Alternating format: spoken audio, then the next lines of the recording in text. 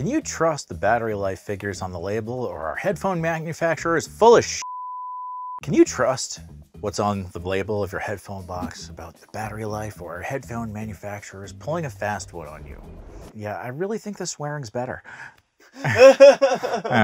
We have tested battery life in the same way for over 4 years now. And in that time, we've tested 415 different products in the same conditions to give you a better picture of how one product stacks up against another. So there's a few things that we can tease out of this data if you are willing to segment it in a few different ways. But the main question here is whether or not you can trust the figures on your product specs page or on the box, if it's actually giving you an accurate picture of how long the battery life is for your set of headphones or earbuds.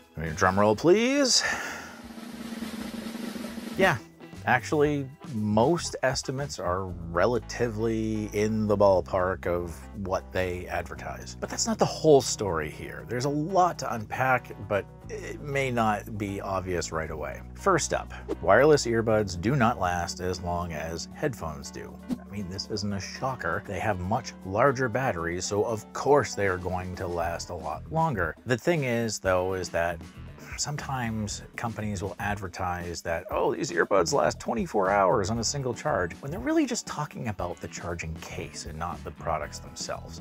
Now that is full strain bullshit. So how these companies actually arrive at these estimates can vary a lot depending on the product that you use.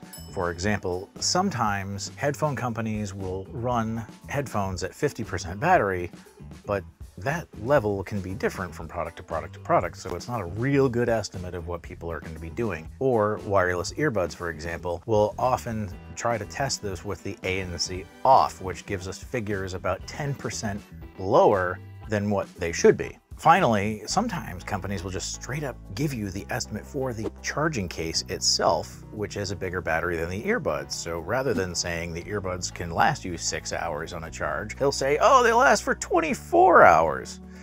But it's horse shit. So, to get to the meat of the issue, let's plot everything on a scatter plot. And unfortunately, just had to talk about this ahead of time, because it is very, very difficult to find figures for battery life on products that are either discontinued or you don't have the box with you right there when you build your data set. We had to trim ours down to 281 instead of the 415 that we've tested, so that everything on the charts showing the manufacturer's advertised life, that's only 281 data points, whereas everything else is 415.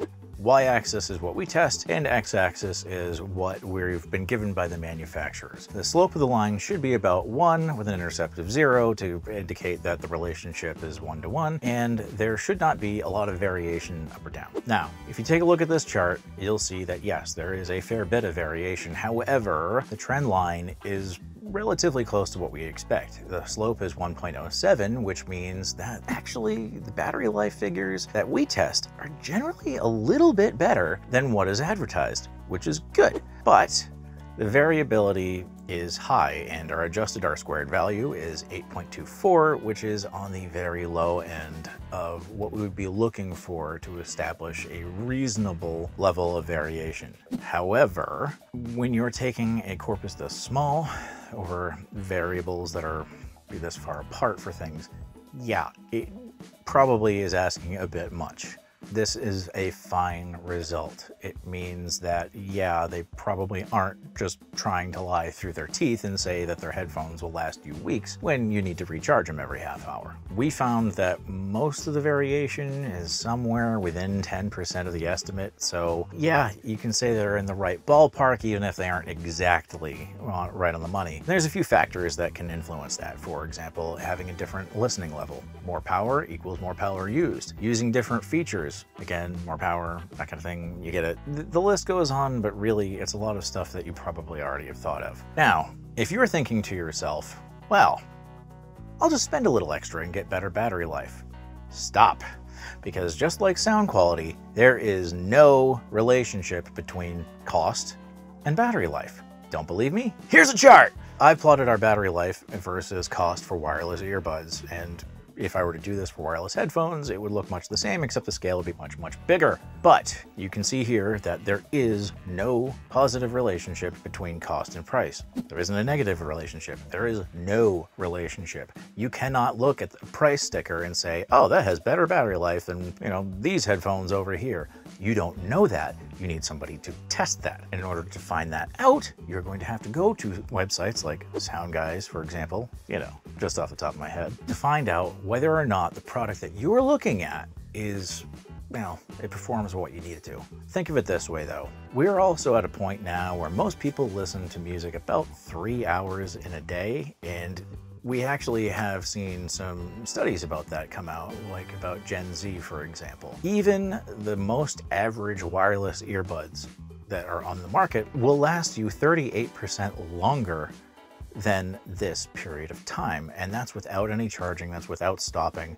It's one listening session, it's a worst case scenario. So it's really not that productive to get too worked up about not having a battery life that is over 8 hours for earbuds, for example. Remember, as with anything, context is key. So if you'd like to see another exploration of us looking at way too many products to draw conclusions from, click over here where I go over the fact that there is no correlation between sound quality and price. Go, it's more interesting than it sounds, I promise. Do it. Do it. Do it now. You won't do it. You just won't. Reverse psychology. Oh.